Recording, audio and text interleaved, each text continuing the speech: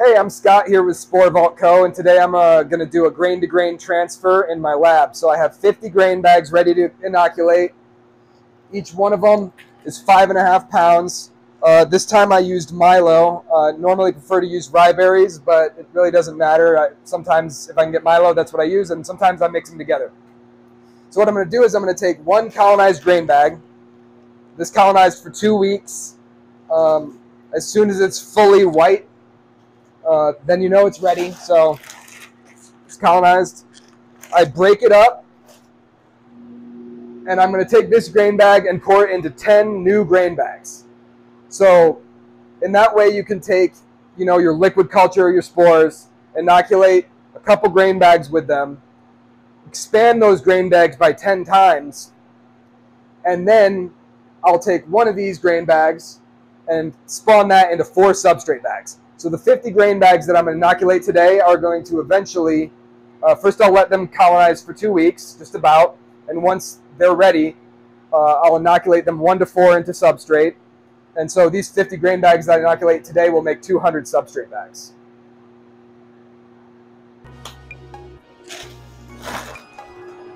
All right, so now I'm in front of the flow hood. I'm about ready to take one of these grain bags and inoculate 10 more bags with it. First step is you want to break it up. Make sure it's loose so you can pour it.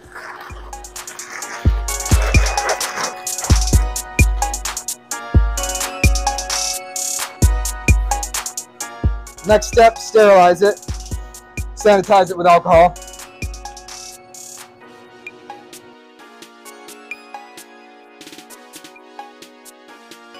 Especially focus on the top where you're going to be doing the pouring.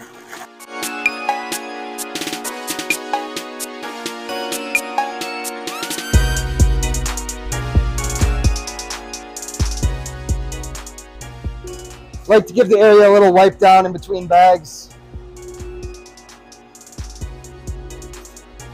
All right, so now I'm ready to start my pours. I like to cut my bags open with a scalpel, and I'll heat sterilize it first.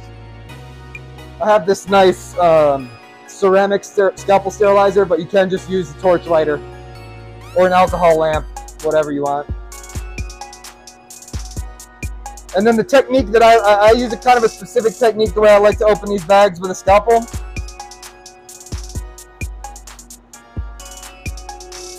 Start in the middle, cut across that way, and then kind of angle it up so that I don't open it across the entire length of the bag, but just about halfway. Because that just helps it stay closed and more protected while I'm working with it.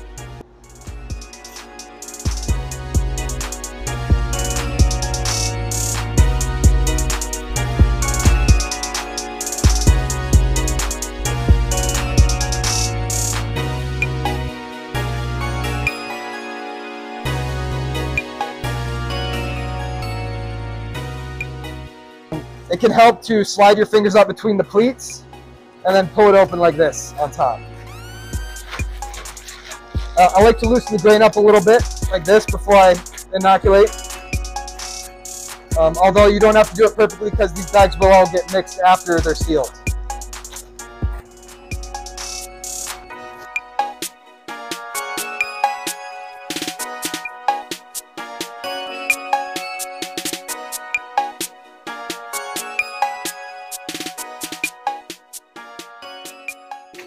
So a good technique to use for peeling open these sterilized grain bags is to pull the top up and slide your fingers up these pleats and then pull. And it'll just open up pretty easily like that.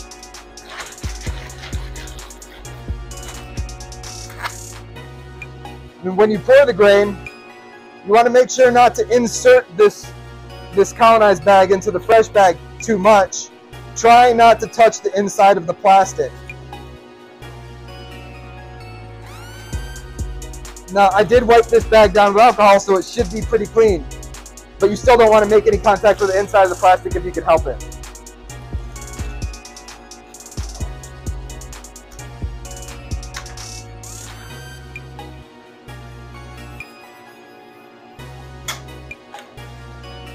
Not all impulse sealers, by the way, have this electromagnet on them. This one I got from Myers Mushrooms. But it's pretty handy because you can just leave it sealing hands off and grab another bag.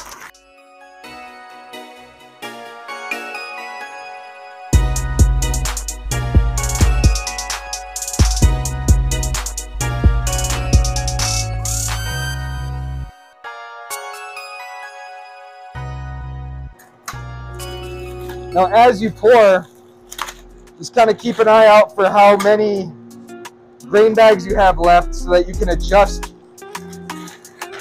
your pour accordingly. Make sure you have enough for the rest of your bags.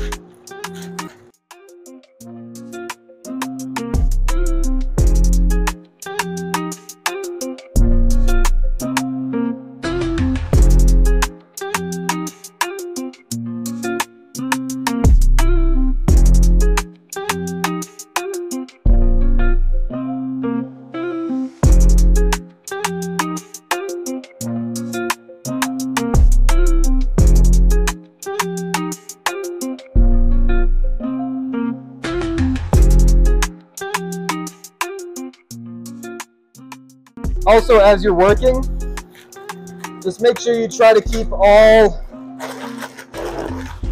open substrates or cultures inside of the perimeter of the filter on your flow hood.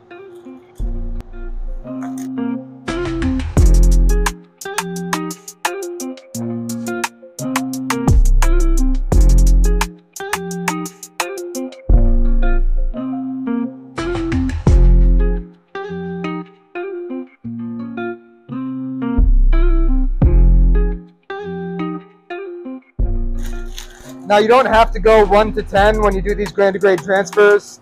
You could do 1 to 4, or you could do even 1 to 20. Just depends on how much grain spawn you have and how fast you want it to colonize. Obviously, the more you use, the faster it'll colonize.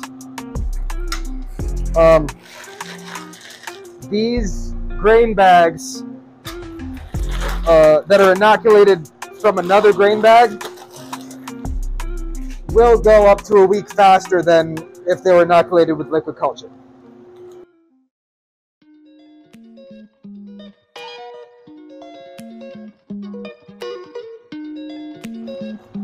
So now I'm down to my last 2 bags. So I just made sure not to pour too much, not to pour too little, and just leave just about the right amount for those last 2.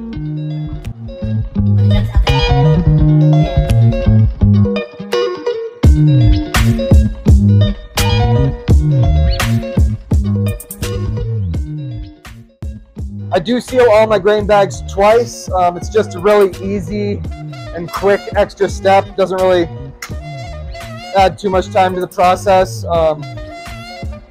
And then once they're sealed, I like to give them a little press to make sure that they're holding air. Every once in a while later on when you're mixing the bags, you might have a seal pop open. So if it's double sealed, it prevents having to throw a bag away.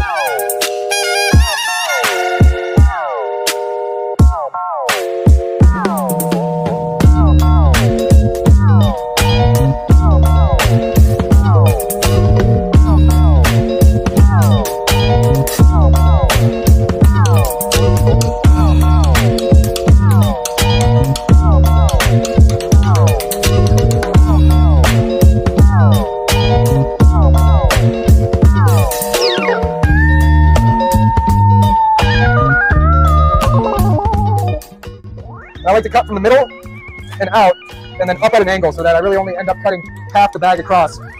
That way it's not just wide open all the way across, but there's still plenty of room for me to pour.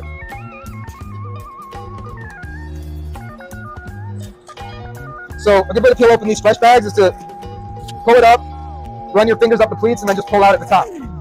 I like to loosen them up a little bit before I inoculate. And then as you pour, try not to touch the inside of this bag while you're pouring. It is okay to touch it a little bit, and for that reason, when I do the seal, I seal it down about 2 inches or so, because that gives you some room where if you touch around the top at all, you're sealing that out. This bag did get wiped with alcohol, so it should be pretty clean anyway, but you guys want to try not to touch the inside of a bag if you can. Avoid it. I like to double seal all of them. Doesn't really add too much time, it's just safer. Sometimes the seal pops open later on when you go to mix it. I also like to check the seal just by going like this, make sure it holds air, and then it should be good.